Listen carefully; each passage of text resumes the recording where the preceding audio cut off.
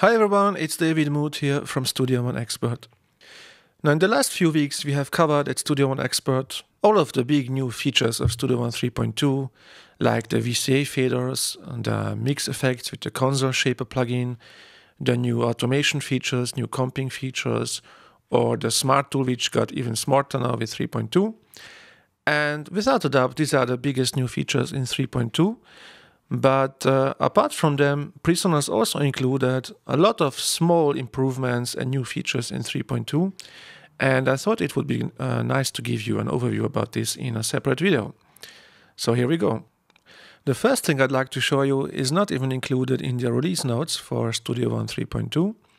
I'm not sure why. Maybe PreSonus thought that it's too small of a thing to even mention it, or maybe they just forgot it.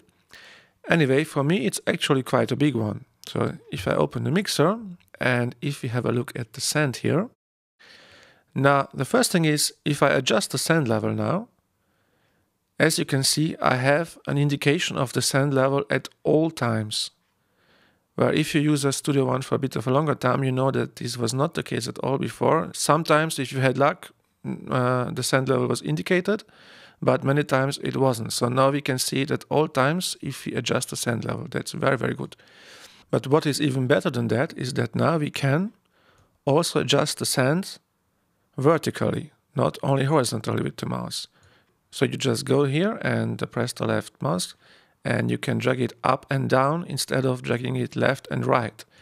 And of course, just like always, if you hold down Shift, you can adjust the send level in finer increments.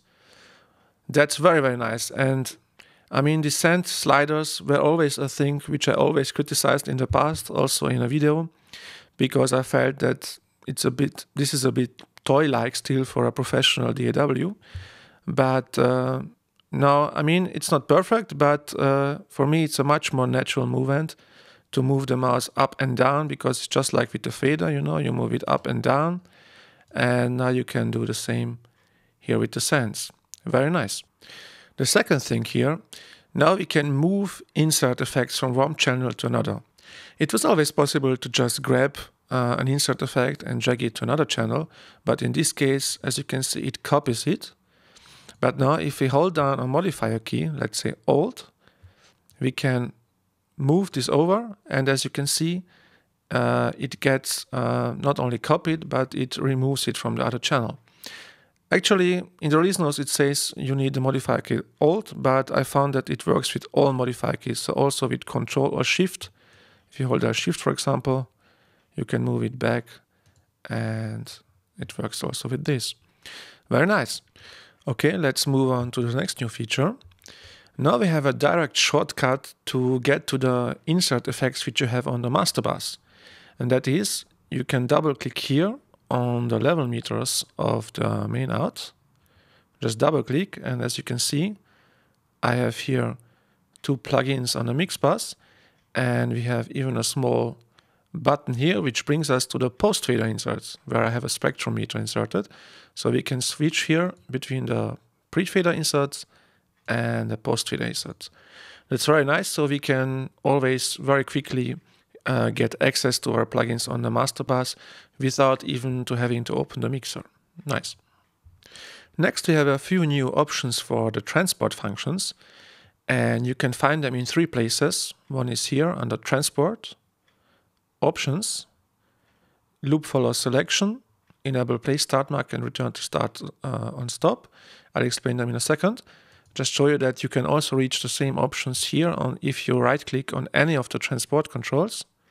You get to the same three options, and also you can right click on the timeline, and here you also find Enable Play Start Marker and the Loop Follow Selection.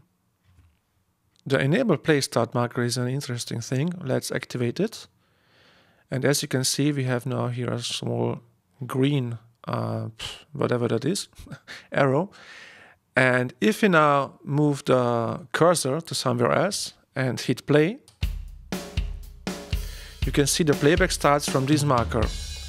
So it doesn't matter where the cursor is. If I hit play, the playback always starts from the same position. I'm not too sure for what I would use this. Maybe some of you has an idea and can give me a hint in the comments what this can be good for, but so just that you know, you can find it here. Enable play start marker. I'll switch it off for now again. Another new option is loop follow selection here.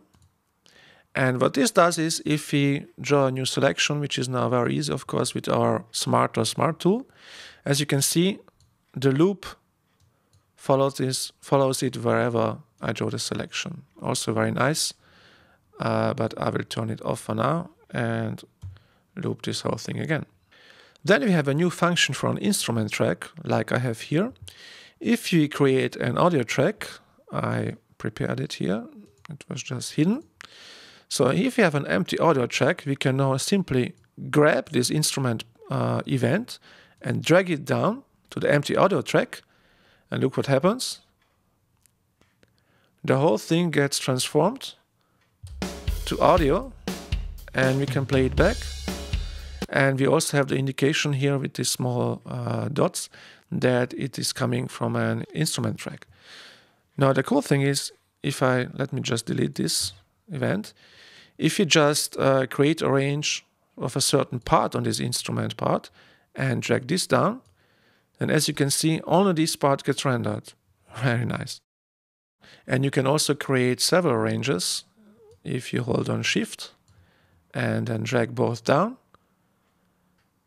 And then you have two new audio files rendered from this instrument track. Very nice and handy option.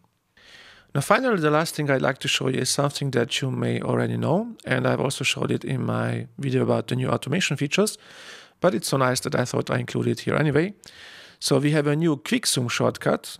If you hold on Alt and Shift on a PC, or I guess this would be Option and Shift on a Mac, like this, and if you now draw a range, then Studio One immediately zooms to this range which you have just drawn. And again, if you press Alt and Shift and do a single left click with the mouse, then you return to the zoom level you had before. So again, hold on Alt and Shift, just draw a range with the mouse, let go, and you are zoomed in. Again, Alt and Shift, single click, and you are back to the zoom level where you were. This is very, very handy, and I'm already using this a lot. Okay, I hope you found this helpful. Thank you for watching. I've been David. See you soon, and bye-bye.